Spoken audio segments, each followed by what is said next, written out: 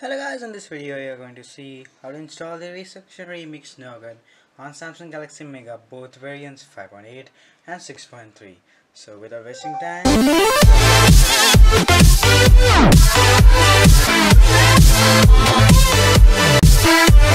now we'll reboot into recovery mode. You can do it by powering off your device and pressing these buttons at the same time, and you can boot into recovery mode. And now I will directly boot from the advanced power menu I got here. So I was testing this ROM and it's very awesome, so I'm sharing with you and how to install it safely. So if you're coming from older resection remix ROM, you can directly swipe to factory reset and then install this. Do not attempt to do it without factory reset. And if you're coming from any ROM, take full backup of the ROM if you want to test this, and then install after a full wipe and then clean install it. So if you don't know how to clean install, see here. First let's go to settings here. You don't want to go, just for the brightness. Okay, I can clearly see all those functions. Now here you need to go to backup first. If you're coming from a resection remix ROM, just here data, swipe to backup. To here select storage SD card and swipe to backup. If you're coming from resection remix ROM and other ROMs, do backup everything, select storage SD card and swipe to backup. So I already backed up my device. Wipe and go to advanced wipe, and yeah, again here if you're coming from ROM like resurrection remix old, directly factory reset and apply it. And if you're from other ROM, clean everything. That's safe and you won't boot loop during the process also, so it's very awesome.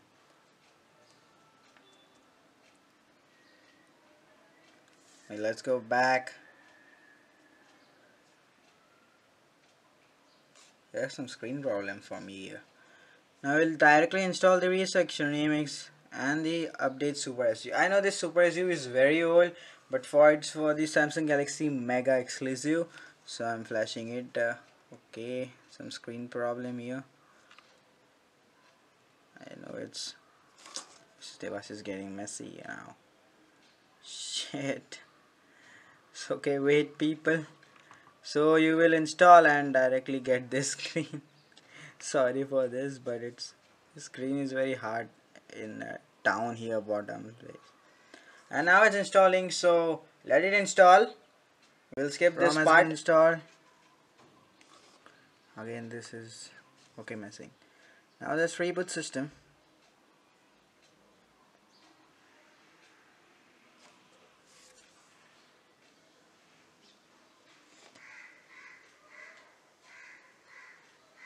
And first reboot, you may experience any boot loop or something, so don't worry and don't get panic. It will boot safe in I think 7 minutes, or if you install it without GApps for testing, it will install in only 3 minutes. For GApps it may take some time because it is dependent upon your GApps package, your Pico stock. If it's Pico, it will automatically directly good reboot into a setup wizard, and if you have the stock or aroma installers like big files and you directly want all the Google apps, that's fair.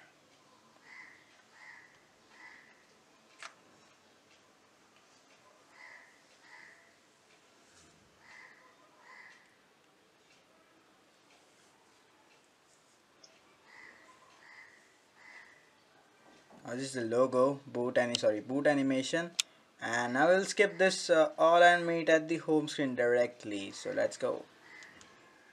As you can see, the phone is completely booted up. Let's start from the lock screen itself. It's like same as the Lineage OS, and here comes the Google Pixel launcher, and yeah, there my problem starts. So yeah, you can see it's a new file manager which is not present in the older version like 5.8.1. It's now present, and other things are very same. Let's directly go into settings. And let me dim the brightness. Okay, this is okay. And this is a resurrection remix settings with the same Google Pixel settings, like the blue color, and here you can see the notification panel and the quick settings are both same like the Google Pixel. So it feels like Google Pixel if you install some expose mods too, and install the assistant and some navbars, and it can make you feel like full Google Assistant. And here the same configurations bar is changed now in Nougat, because that was the later some other categorized, and now you can easily switch from here.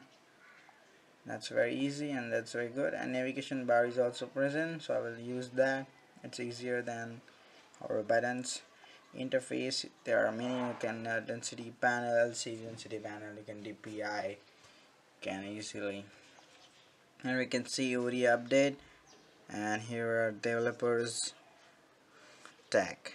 So who is the developer, UX designer, and everything. So that's pretty awesome here. See, we get notifications here and sound, and ringtones are also a bit changed, but no means not like more things are changed. And now we get the charging sounds, but you cannot set the charging sound. Last time in Research Remix you can set a specific charging sound. Here is the sounds app storage.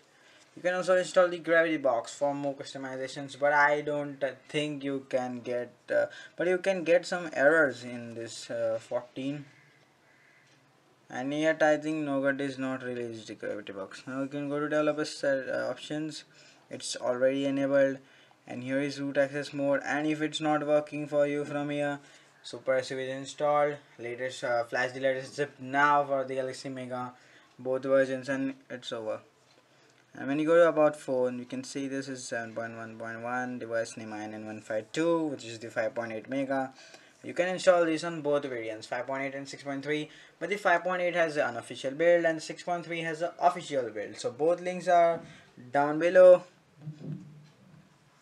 And its RAM is so it's yeah, Selenex is enforcing.